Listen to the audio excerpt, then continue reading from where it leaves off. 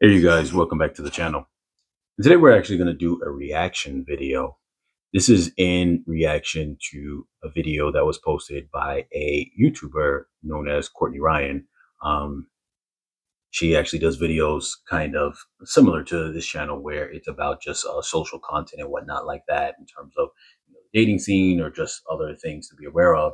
And I'm going to put the link in the description down below to the video that I am talking about.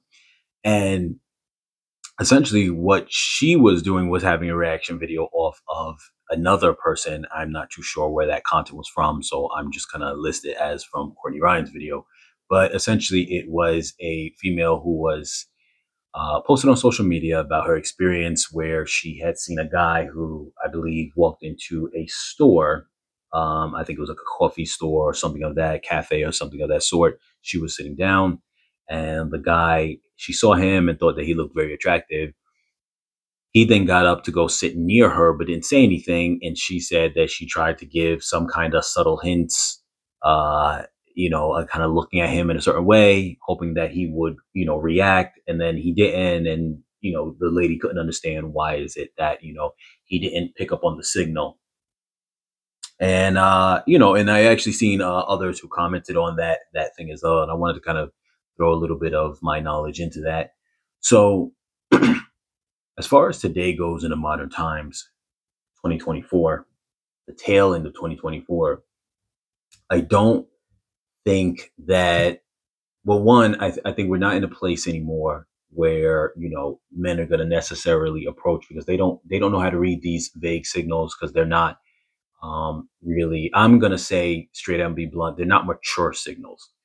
You know, a mature signal is just letting someone know, hey, listen, like I want to talk to you, either say something to them back or whatever the case is, or you start the conversation. You don't sit there and hope like someone who's in, elementary school or high school or something, like I hope this person likes me. I hope that they happen to say something to me, but I'm not going to say anything to them. And even back then, way back in the days, people wrote a letter to each other like, hey, do you like me? Circle yes or no, which is even way more straightforward than what you have today. So once someone is over the age, we'll say, of 18, you're not in school anymore. I don't care whether you're a woman or a man, you wanting someone to talk to you and you're hoping they're going to pick up on some random signals is just a very immature way to think that, kind of playing that dating game. In addition to that, in today's modern age with the Me Too movement and with women always saying like, I don't want guys to approach me. And the truth is everyone knows that when women say that, they only want guys they're attracted to approach them and not guys they're unattracted to approach them. Essentially, we're at a place where as much as, women may not like the fact that, they don't want to have to be the one to approach men.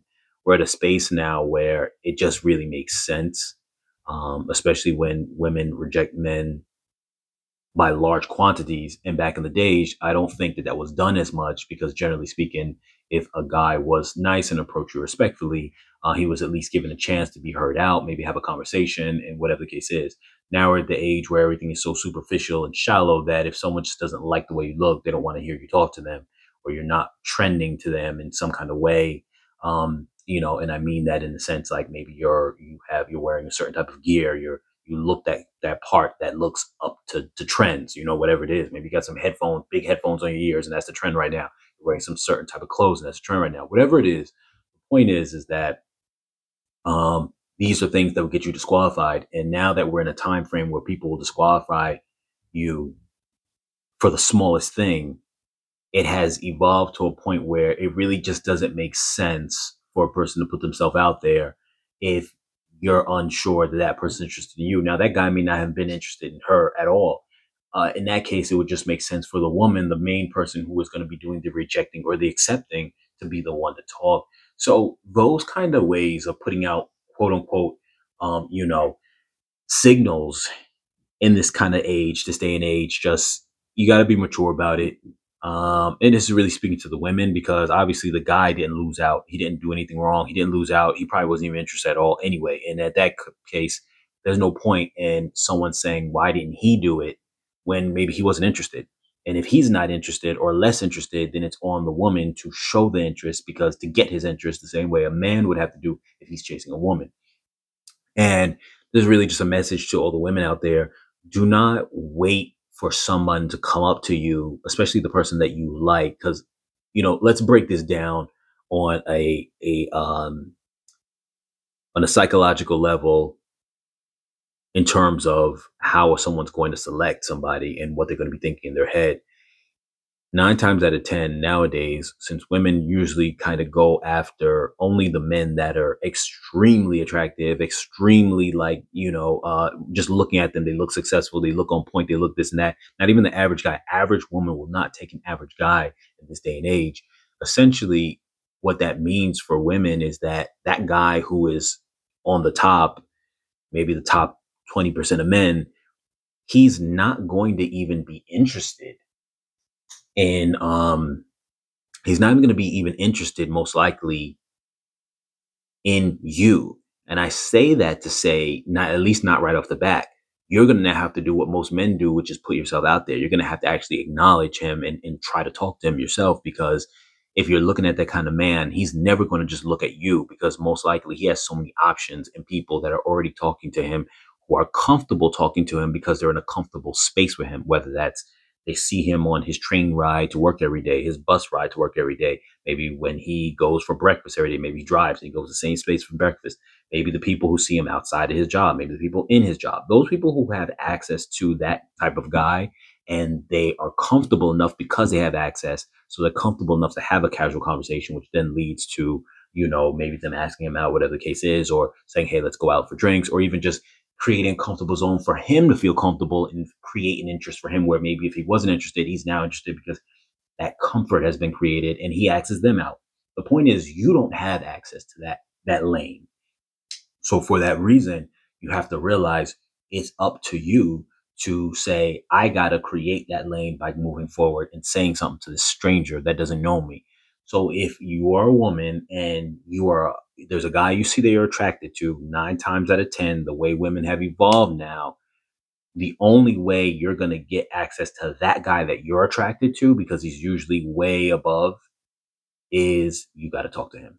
And that's just the reality of it. Otherwise, the only people who are going to approach you are the guys that you probably are not attracted to, which even that is starting to slim down, because guys are starting to realize that since women are unapproachable, there's no point to approach them at all.